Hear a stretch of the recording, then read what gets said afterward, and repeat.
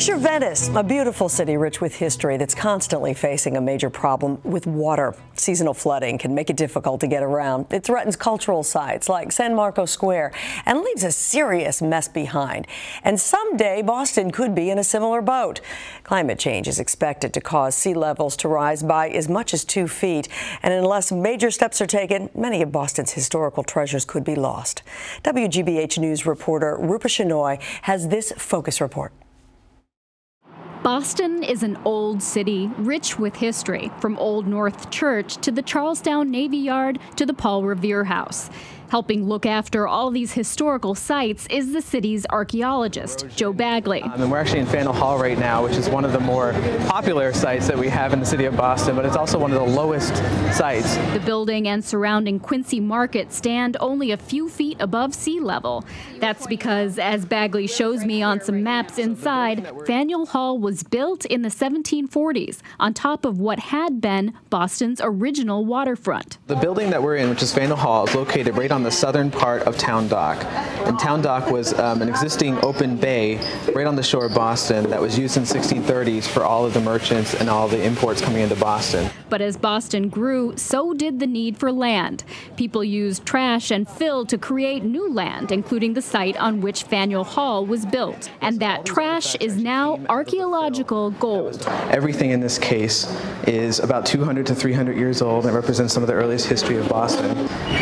Even though this is a small example of what we actually have gotten from the site, because the site fills up about 100 boxes, you can imagine that this is what you would find for nearly a quarter mile in that direction underneath all of the buildings of Quincy Market. But these low-lying areas are also among the most vulnerable to flooding, from storm surge caused by coastal storms like Hurricane Sandy, or from gradually rising sea levels caused by climate change. The Boston Harbor Association warns that Faneuil Hall and much of the city could be below sea level by 2050. Eventually, these sites are going to be underwater if we don't take action to either document them, get them out of the way, or protect them.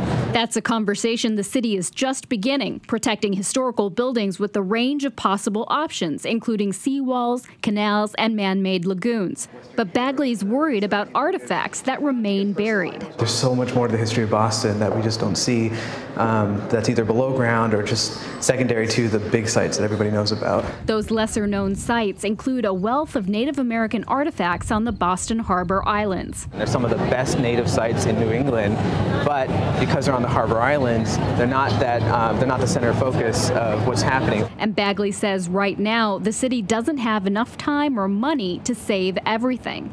He says all we can do is prioritize what we want to save. It's really about the stories that these artifacts tell about the people of Boston, whether it be yesterday or 3,000 years ago. Rupa Shenoy, WGBH News.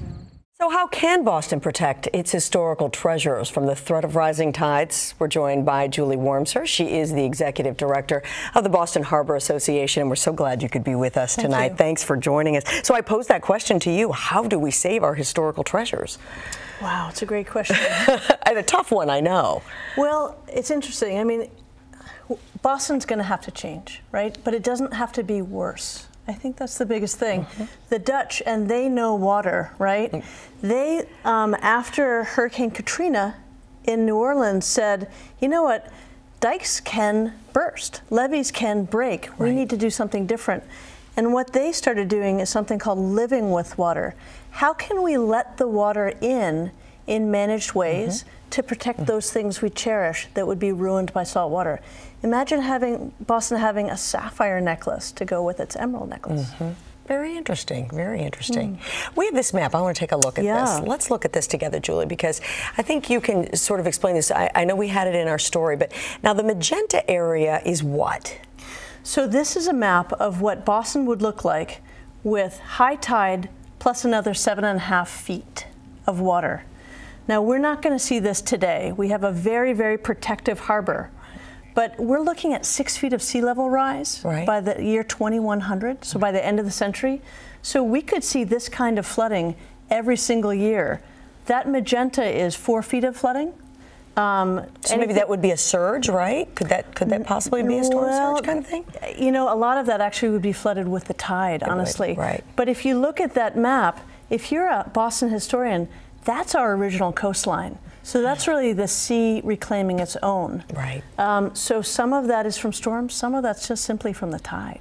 All right, let's bring Nancy. This is Nancy George. She wants to speak. I know she's anxious to get in. She's the commissioner of the Boston Environmental Department. It's nice to see you. Thank you for coming in. Well, first off, let's just talk about what are we really talking about when we talk about depths and what we could anticipate, Nancy? Well, we feel very confident in the science that climate change exists, and sea level rise has been predicted to be anywhere between 3 and 6 feet by the end of 2001, as Julie has mentioned.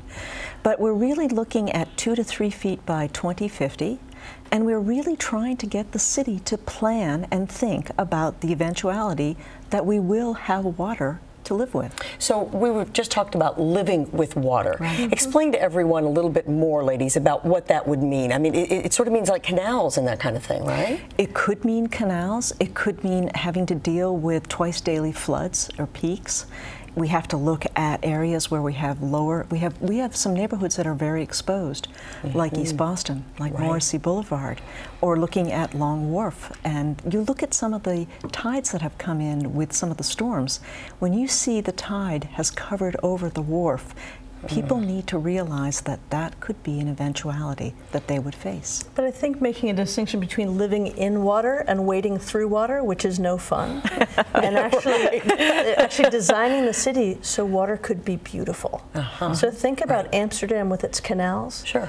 What if there were side streets in Boston that could become canals to keep the other streets dry for longer? Sure. Imagine having beautiful water features in open spaces. So it's a dry park during dry times, and in times of flooding or even the tide, it fills up with water but does no harm. Right. So a salt marsh is inundated twice a day without harm. We can make the city be able to manage much more water without harm, but we have to plan for it. Listen, I mean, it sounds like a terrific idea, but to me, immediately I see dollar signs. Where would we get the money to plan in such a way and then to actually implement it? It's interesting you say that, because right now the city is planning. They're doing the update of their climate action plan, and that is an update of the plan that was created in 2011, and that plan will be complete by the end of the year. There will be recommendations that accompany some of the strategies that people are thinking about. And frankly, there will have to be public-private partnerships in order to accomplish some of the strategies that we want to achieve. For example, the city already has a private partnership with the Green Ribbon Commission, which are some of the leading businessmen and industries and educational institutions and hospitals in the city who came together to basically advise Mayor Menino on climate change. These people understand that they have a responsibility because of the buildings that they own, the institutions they manage, or the schools that they run. Right. Very important. They have enormous amounts of square footage that has to be considered in terms of how they're going to lower their emissions. But Julie, we have a tendency to be a reactionary society versus doing something preventative. So can we get people really to get out there and understand this is a real issue and to raise that money? I think New York took one for the team in Hurricane Sandy. So it wasn't that far off from us. And really, if Hurricane Sandy had hit at high tide instead of low tide, we would have seen a 100-year flood. What people know less is that 3 times since, and I know you live on the water and you've been seeing a lot of flooding, 3 times since we similarly missed 100-year floods in 18 months just by the low tide, high tide cycle. So as people are seeing a little more flooding, as people are seeing flooding nearby, it's not such a far off thing that people imagine. And you know, from all the news stories you've done, it is cheaper to prevent than to recover from devastation. Absolutely. Including all that you lose in terms of lost productivity. Sure. You know, lost treasures. Well, and that's just it. I mean, we're talking about treasures that we couldn't replace regardless. That's right. And that's a really will we have to sacrifice? Will we have to sacrifice some? Can we protect them all? Hard in a city like this one. I think we're going to have to make priorities. And I frankly think that we're going to have to look at certain things. We certainly have to talk to people who are proposing new buildings now and say, there's a better way to do it. Right. You need to be more adaptive. You need to put your mechanicals on the top. You need to look at the model that the Spalding Rehab Hospital gave us in terms of making it useful And as Julie says, you want it to be productive and you want it to be able to respond quickly so that people and tenants and businesses are not out of business as long as they were in New York.